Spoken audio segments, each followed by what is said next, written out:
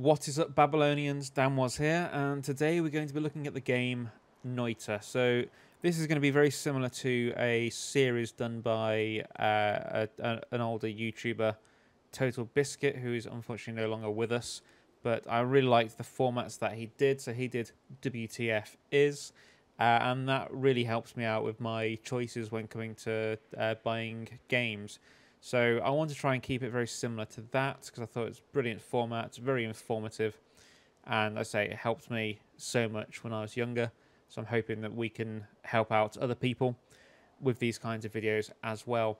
So what is Noita? Well, we'll go more into that shortly, but it's basically a pixel-based game where physics are used. So every single pixel can be destroyed, can be changed, like modified. You can set it on fire, which you'll see all this in the video. But first of all, let's just have a quick look at the options menu that we have available to us.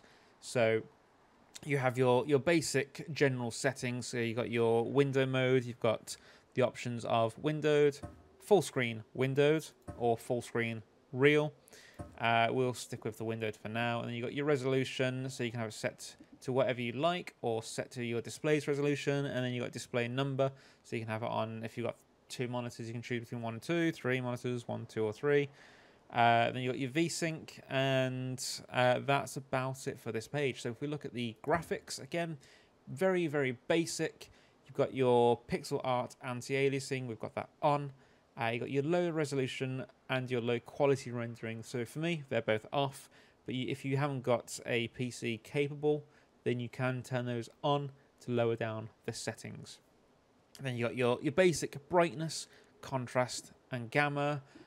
Your UI, so your damage numbers, and your inventory hoverbox animations, which you can turn off if again you haven't got a powerful enough PC for this game. Then we go into the audio, which is very basic. You've got your music volume, sliders up and down, your sound effects up and down as well.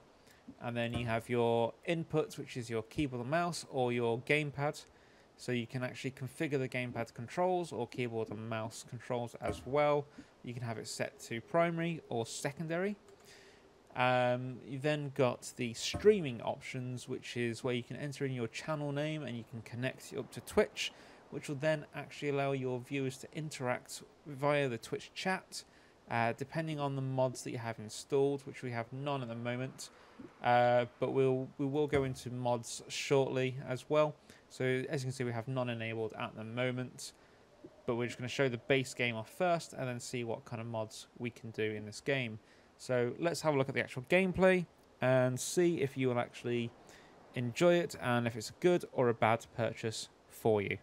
Right, let's go.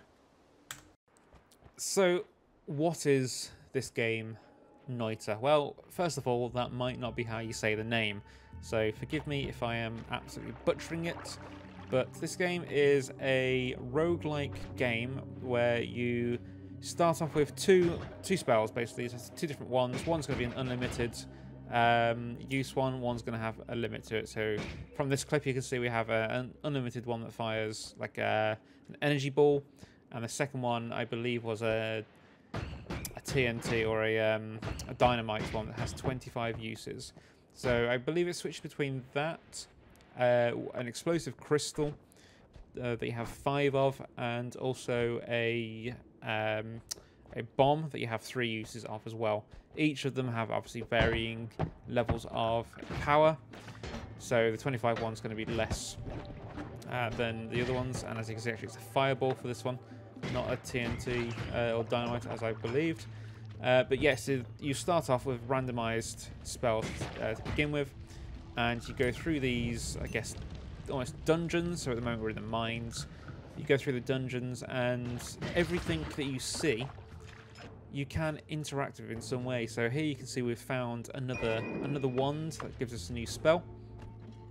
So you can collect different wands as you go, but you can also modify these wands, which we'll go into later as well, to make your own spells in a way. So you have base elements, so you might have like a base skill. So for this one, it's like a projectile, which has extra abilities to triple it and to make it bounce. So you can do that with any of the spells that you find. You can modify them, you can take them off other ones, add them onto your current one. So it's just one of those games where you have to find the best setup for yourself and the situation, hence why you have quite a large inventory as well for your wands and your potions. So the world that you're in, you can actually interact with every little part of it in some way.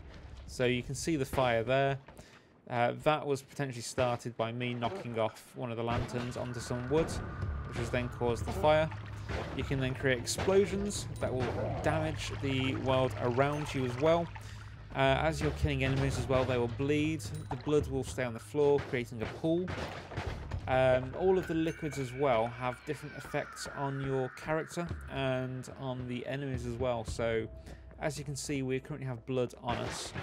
The blood will mean that there's a higher chance of a critical shot on ourselves, but also that you are very much immune to fire the wetter you are. So this could be water, this could be sludge, this could be blood.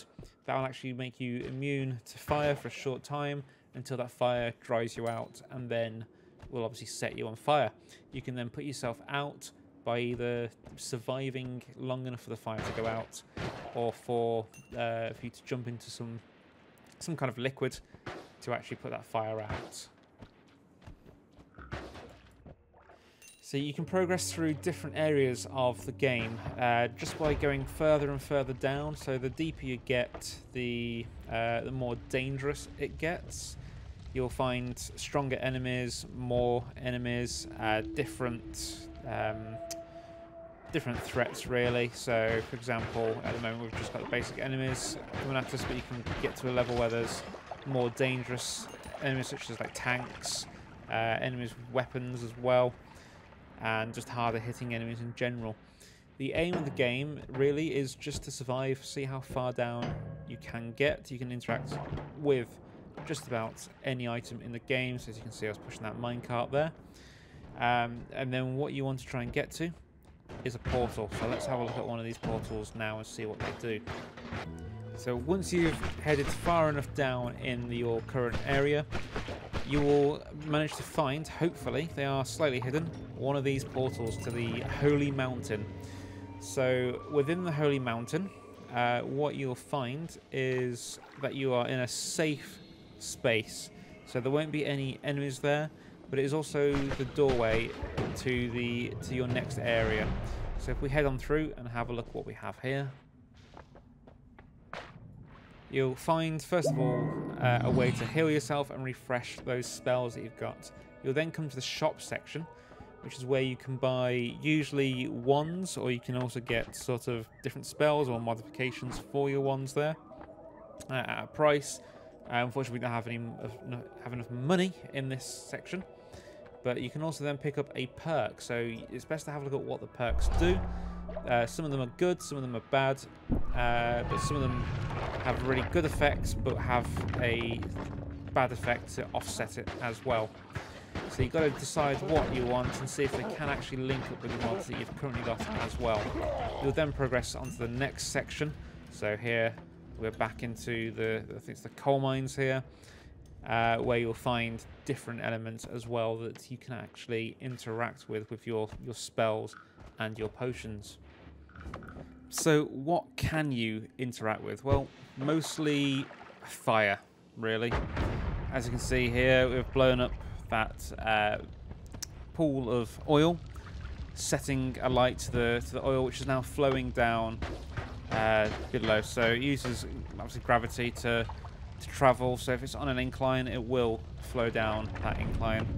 And then another one here, you can see this enemy here actually uses dynamite, explodes, and a single pixel of fire can actually cause an inferno. So that's landed on wood, so that's going to set that light and burn all the way through.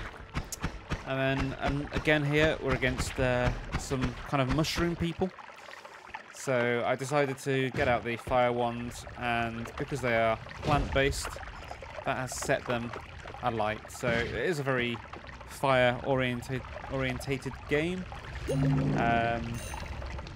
which is a lot of fun because you can do a lot of things with it. You can try and sort of trap enemies within the fire, cause them to die.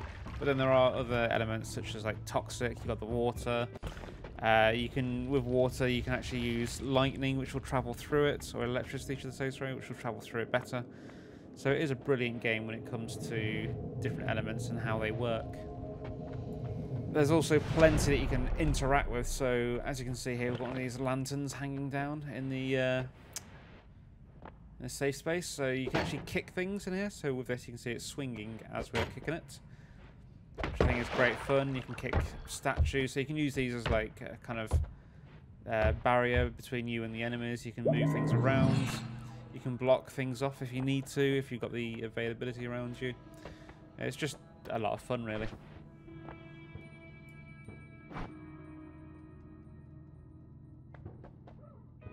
Let's have a look at the mods that you can have in this game now. So click into mods. These are some that I've downloaded. So you've got like random starting loadouts, health container, spell lab where you can build and learn about the wands, and the one that I'm most looking forward to looking at is the realistic particle. So it doesn't change anything in the game physically, but it just changes how they look. So let's have a look at let's say we start a new game with mods active. Jump into the new game.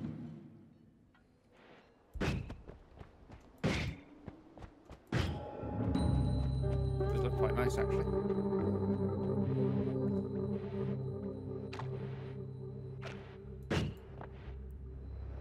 So you can download the mods from the workshop on Steam, and you can basically use whatever you want. If you find something that you feel is going to be a bit overpowered, then no need to worry, you can just turn it off anytime you want. If you're feeling like you want to be overpowered, then again turn it on. You can turn on as many mods as your machine can handle. So it's really all down to you what mods you have and how much or how many of them you use, and whether you use them for your advantage, whether to make the game harder, whether to make the game easier, or just to make the game more fun. So my verdict on this game as to whether or not you should buy it, I mean, if you're a fan of the roguelike kind of games where you can never truly win, I guess, you can keep trying and getting further and further, trying to beat your own records, then yes, 100% get this game. If you're looking for something with a bit more depth to it, there's not much to it, but it is a fun game. So I would recommend buying it if you are into the roguelike games. Thank you for watching, and as always, enjoy.